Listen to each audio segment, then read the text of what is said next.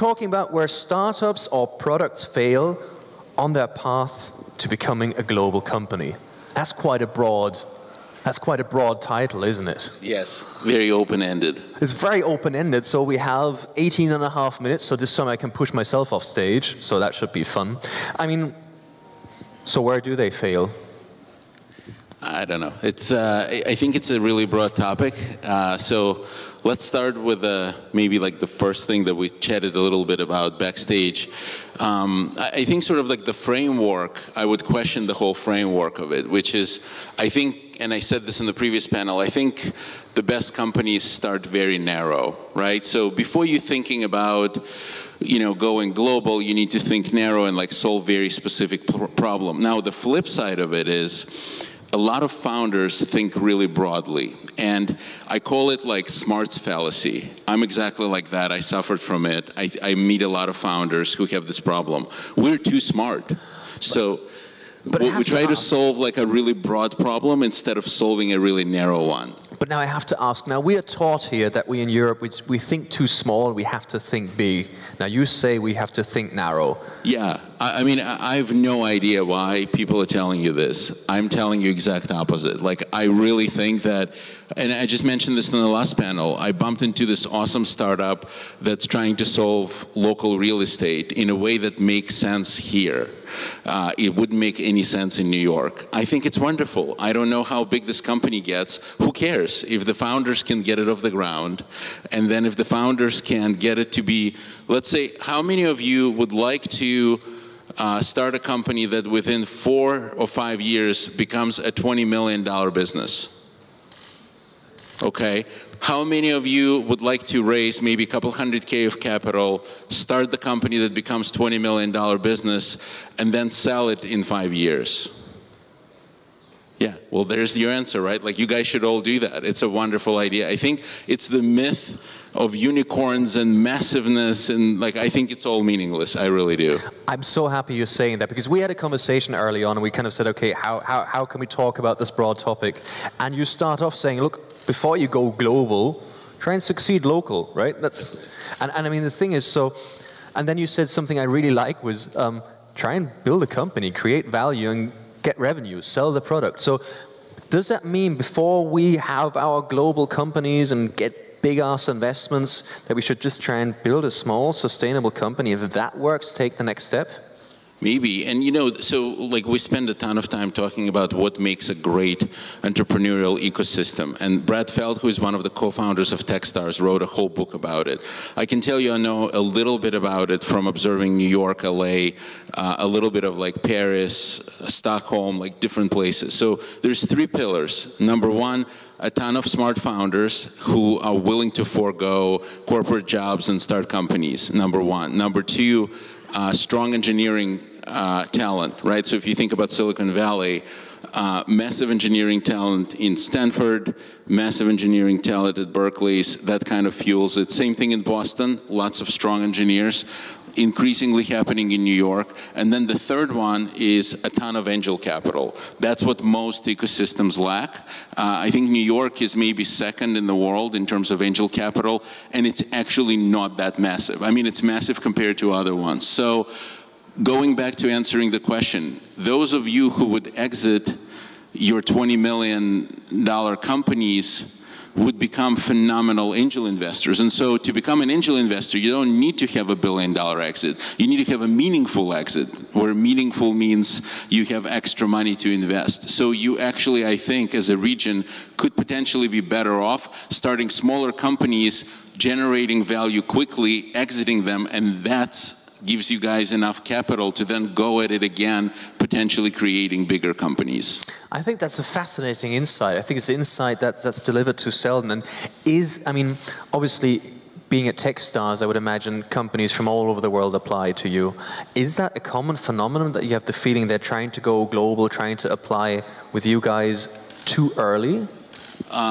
Definitely. I mean, we've seen this. We've seen a bunch of different dynamics. The very common dynamic that we've seen with companies coming out from Europe, not from your region, we haven't seen a ton.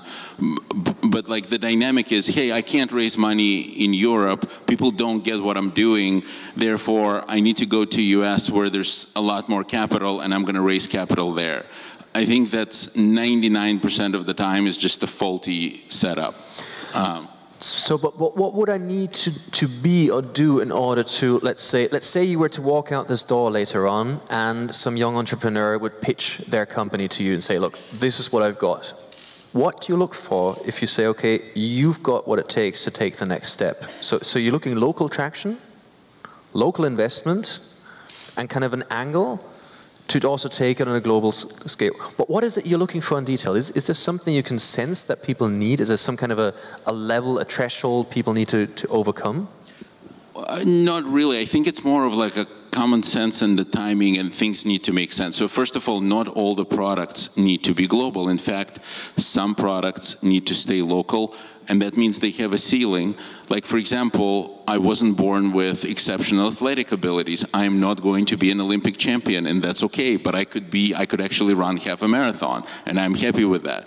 It's not necessarily lowering the bar. You can be excellent in what you do, and it's just a smaller opportunity. But I think going back to your question, when it makes sense for a startup apply, it depends. And here's what it depends on. Some of your companies should be global day one, meaning you're selling to the global market. You're actually not tailored towards Slovenia or not towards Austria, but you're on the web and you're selling to everybody. That's day one, meaning you're global day one. Other set of companies make sense to, once you've proven the market here, that's when you go global. And the 2 points that I will make, one is, time to go global is when you're wildly successful here and you've raised capital from local investors, and then you have a lot of powder to expand to US, right? Or secondly, you just expand to US without raising capital, generate revenue there, do successful lending, and then raise capital. Now imagine I were to be, let's call it a local champion or local champion in the making. I have raised certain money locally. Are there still some sort of pitfalls you see?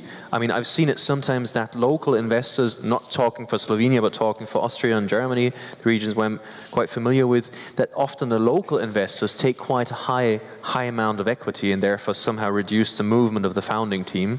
Is that something you see often? It happens, right? Like, everything is a function of your environment. I still think that even if you have to give up a lot of equity early on, if you're truly onto something massive, massive, massive that's going to go really, really global, you will make up for that delta when you start really growing. So this is always been my advice to founders: don't sweat early valuations. Fred Wilson wrote about it a whole bunch of times, a whole bunch of other VCs wrote about it. This is what I talk to founders at Techstars. I mean, obviously it needs to be reasonable. Don't give out 70% of your company for 25K. That's not gonna work. But don't over-optimize early valuations, because you basically don't have anything yet. And that's when you kind of like get to scale, you can make up the delta typically. Are there any red flags you see? Things you look at in an application and say, if I see this, I'm out? Anything you can share with us?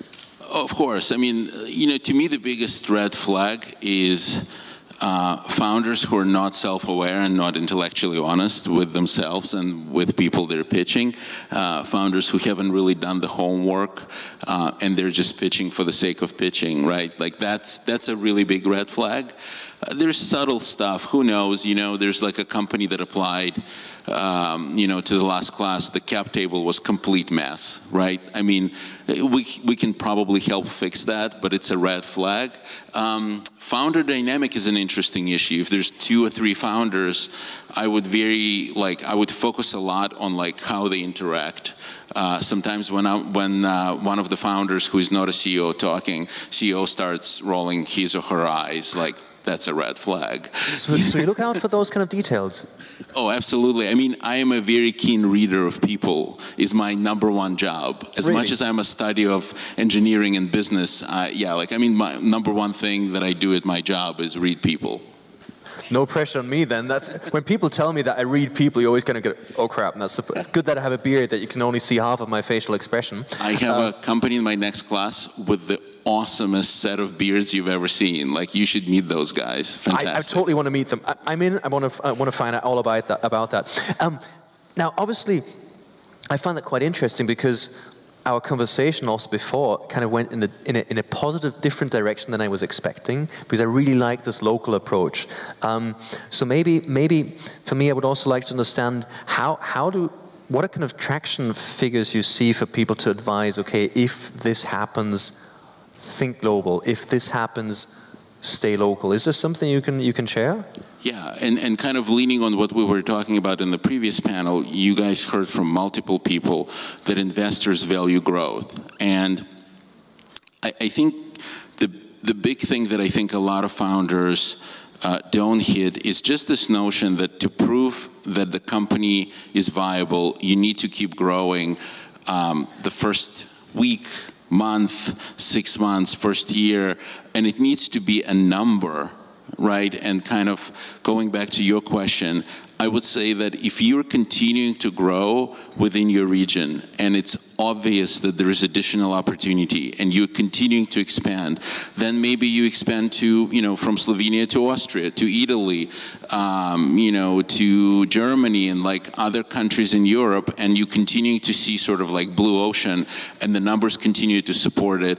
You're on your path, right? You still may not have a product for Asia, for example, or US. And when we say global, most people assume it's United States, but it's also, it's kind of like this BS idea that you have to come to US for your dreams to come true. Like, I think your dreams can come true anywhere where you are. You just need to apply yourself, right?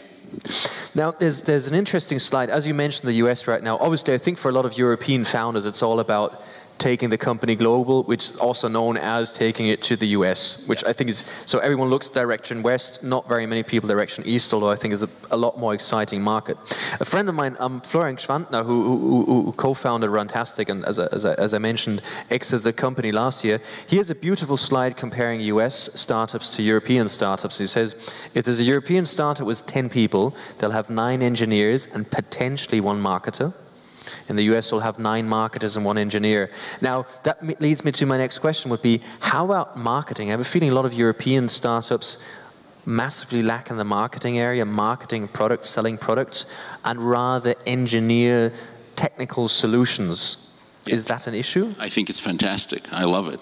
I am a complete nerd and an engineer, and I'm obsessed with anything nerdy or engineering driven. I mean, to me, having marketing too early in your business, again, we're making massive generalizations, which is very dangerous. But to me, I think that no matter what business you're starting, you need to obviously like build the product and sell the product. So I think engineers who are business inclined are the most have the biggest advantage. That's what we see in Techstars. Most of our teams are actually comprised with engineering teams and like have really strong product cores.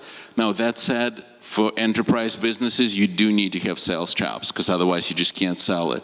But I think if I had to pick one, I would pick engineering very early, and then I would pick a lot of sales in a later sort of like part of the company life cycle. We also spoke, I mean, obviously, I also wanted to, because I think we have an absolute agreement on starting local and trying to become a local hero before taking the step. I have to ask this question. Do you need to go to the Valley to be a global success?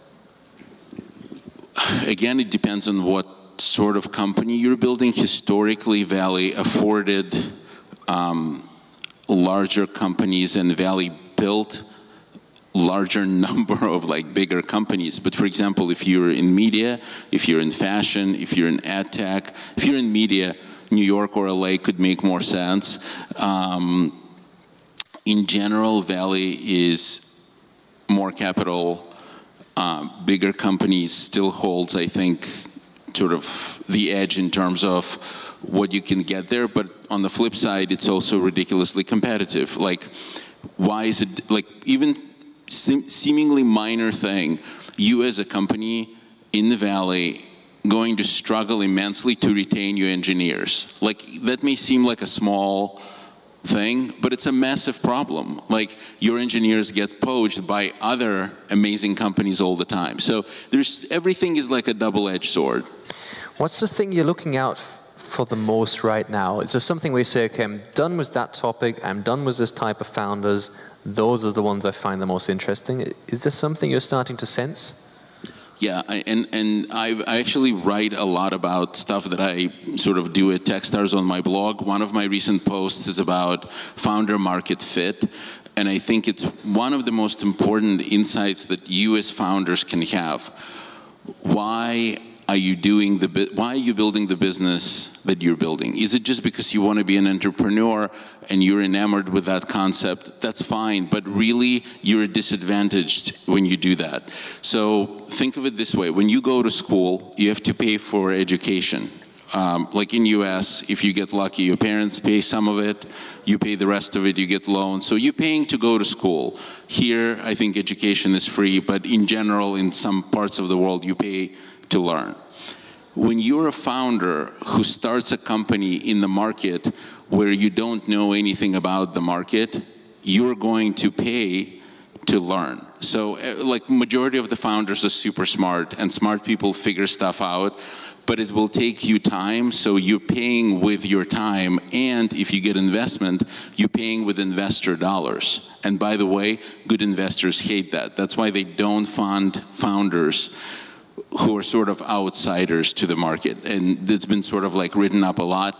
I literally have, data on the companies that went through Techstars. Most of my founders have, really strong product market fit, and I'm very obsessed with that concept because I think that it's hugely important, especially in the enterprise. We're kind of running out of time, but today I saw one article that said, and I thought it was a beautiful new bullshit bingo word to add to my long list of startup bullshit bingo. And it said something about looking for blue flame within founders. Have you heard of that, blue flame? If not, I'm really happy. What it means... like resilience? No, actually what it meant, blue flame, they mean that many people are looking for young, ideally unmarried founders who are willing to go like above and beyond and half kill themselves. Is that something you look out for, is it not? There is no formula, So think of it this way: every single human being is different. We're different combinations of genes. Every single company is different, right? There's patterns across people, patterns across companies. There is no single formula for what makes a successful founder. But I think a really important ingredient, and another thing that I wrote recently about, is resilience. And some of the younger founders actually don't have it. They give up too quickly. So resilience is closely linked to conviction and vision, and also to product market fit. If you really know the market, you become convinced that the company you're building should exist, and that's when you obtain this conviction, and it emanates from you, and other people can feel it. So I think when they talk about the blue flames and like, what makes exceptional founders truly stand out is this sort of thing inside that we can all feel, right? But I don't think it's just the young founders. That makes me quite happy. Now, if I could summarize this talk, and I mean, to be honest, I think I'd love to talk on for an hour with you. It's so much fun, but we've got about 15 seconds left. So I'll try and summarize what you said, and you just say, no, that was wrong, or yes. Okay. Or add something to it. So you're basically saying, if you want to go global, if you want to build a successful company, go local, become a local hero. Don't necessarily have to go international, but before that, go local. Find something you're really expert in, something you love sufficiently that you're willing to suffer for it and not give up at the first thing. And if you do happen to successfully sell your company, maybe also become a local hero by starting off local ecosystems and reinvesting and becoming a mentor. Is that kind of... Yeah. Yeah? Perfect. Yeah. Wow, that was a short answer. And that bombshell, it's been a pleasure. You're hanging out until today, tomorrow? Yeah, I'm around. So you can try and pitch that gentleman if you know what you're talking about, if you are willing to go from local to global, if you love what you're doing, if you're willing to suffer. It's been a pleasure. Is that right? Will you sign that? Alex, it's been a pleasure. Thank you. Thank you very much.